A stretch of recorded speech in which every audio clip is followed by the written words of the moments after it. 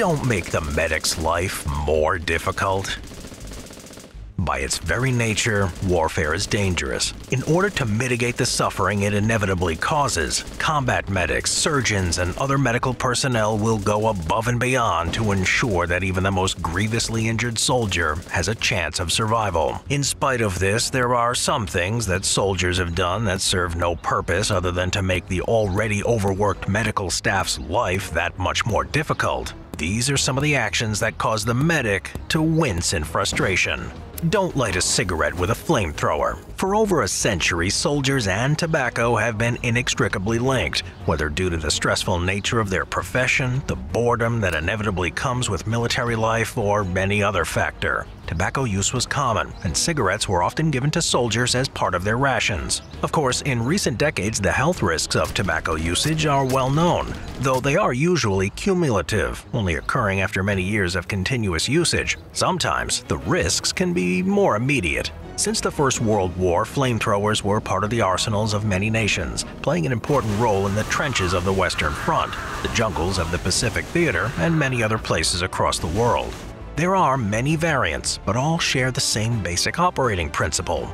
A flammable liquid is pumped from a fuel tank through a hose and sprayed out of a nozzle. The liquid is ignited from an open pilot light at the end of the spout.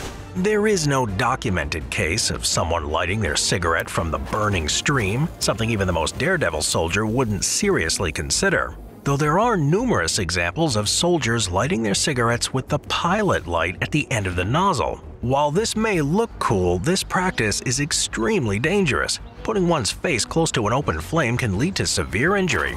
Something as simple as an unexpected gust of wind could blow the flame into exposed skin. Something similar happened in 1916 when a French flamethrower regiment was conducting an assault on German positions, when a gust of wind blew the burning fuel back on the operators, killing 25 of them.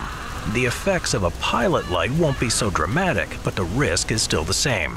Even briefly touching exposed skin to hot metal can lead to burns. These include second-degree burns, which can involve blisters and discoloration and is extremely painful, and possibly third-degree burns, which destroys all layers of skin and sears away nerve endings. Both include a risk of infection and further long-term complications. If there is a desire to smoke, it's advised to light up with a match or a Zippo to avoid these hazards. Did you know that every tree in this forest has its own unique fingerprint? Just like every watch from Holzkern. Today, I'm not just taking you on a walk through nature, but through time and craftsmanship. This beauty, it's from a brand that's as unique as a fingerprint, and that's no coincidence. But first, let me rewind a bit. You see, when I was a kid, I heard that tick-tick of my grandfather's watch. That's where my obsession began with timepieces. So now I'm here to share with you a slice of that same magic from Holzkern. It's a brand that's all about bringing the essence of nature right onto your wrist. And not just any nature. I'm talking FSC certified, no deforestation, pure natural materials. Imagine this. You're standing there, surrounded by the whispers of the Austrian forest. That's the feeling you get with Holzkern's designs. They've made over 1 million customers happy in just 7 years, with 1,000+ unique designs. Yeah, it's not just a watch, it's a statement. From Vienna with love, straight to your doorstep, and shipping is on them. Got a vacation coming up? Grab their sunglasses. Date night? Their watches are conversation starters. Oh, and before I forget, from today on, Holzkern's got a great deal going on. Buy a watch and an accessory, and get a gift for someone special absolutely free. If you happen to see this after the promotion is over, you can still use the code in the description to get 15% off. And because you're all part of the Simple History community, here's what I want you to do. Find the link in the description or the pinned comment, use that code, and start telling your own time-telling tale. So, are you ready to wear the essence of the forest, to carry a piece of the Earth's story with you? Then join me and make your mark. Be as unique as your own fingerprint.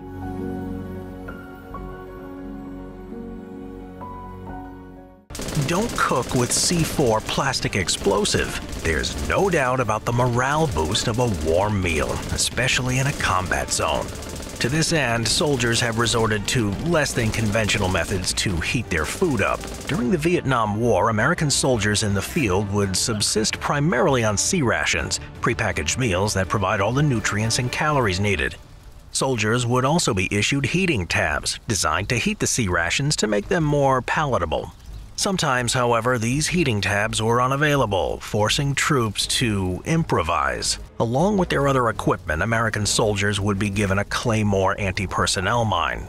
The main explosive that activated the mine was a block of C4.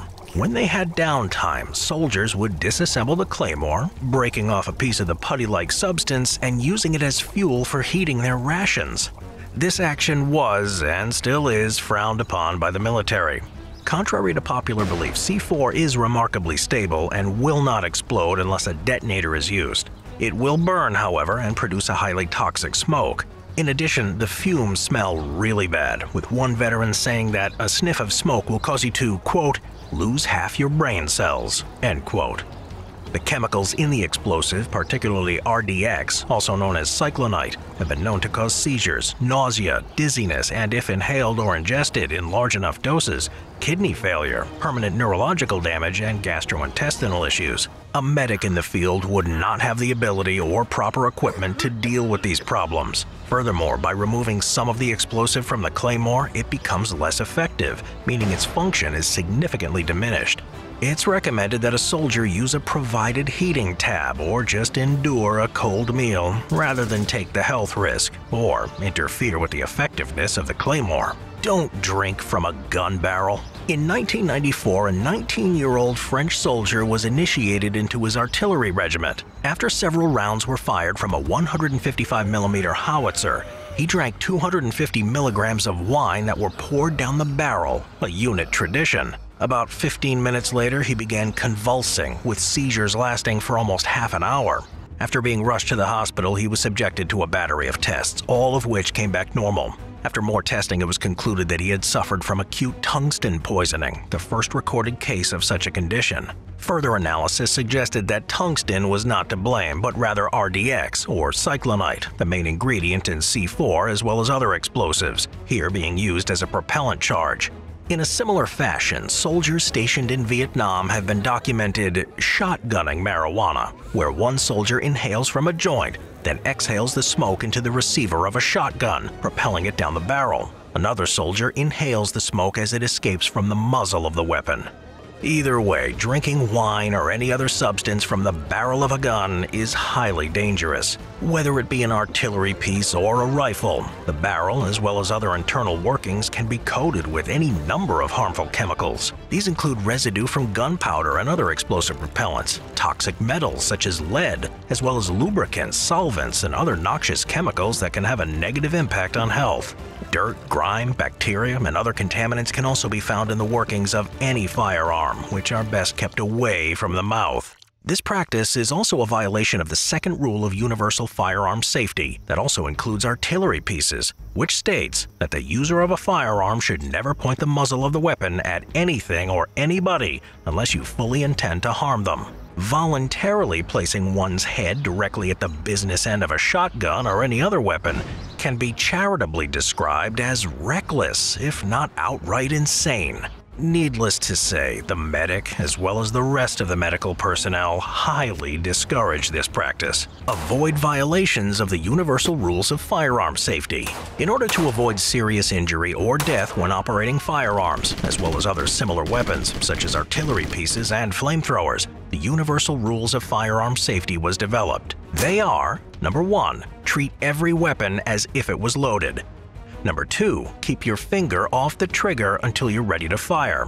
Number 3. Do not point the firearm at anything you are unwilling to shoot. And Number 4. Be sure of your target and what's around it and behind it. For example, don't look down the barrel of a gun when cleaning it. Disassemble the piece before doing so. Only when the barrel is detached from the rest of the weapon is it safe to look down.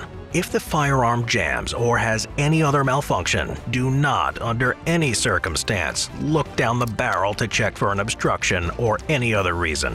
Keep it pointed in a safe direction until the issue is resolved.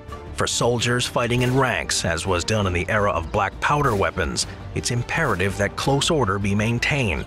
Should fire by rank be required, those in the rear ranks must be able to fire over the heads or shoulders of those in front. If there's too much distance between these ranks, unfortunate accidents can occur. Likewise, those who kneel when conducting volley fire must stay in a kneeling position until ordered to do otherwise. Do not carelessly place yourself in a position where you are in line with the muzzle of your comrade's weapon. Lastly, be certain of what you're shooting at before pulling the trigger. Blue-on-blue incidents are tragic and can often be avoided with the proper target identification. Warfare is dangerous enough. By following these rules, as well as using common sense, unnecessary casualties and incidents can be avoided, and the medic's life can be made just a bit easier. It's unique as your own fingerprint.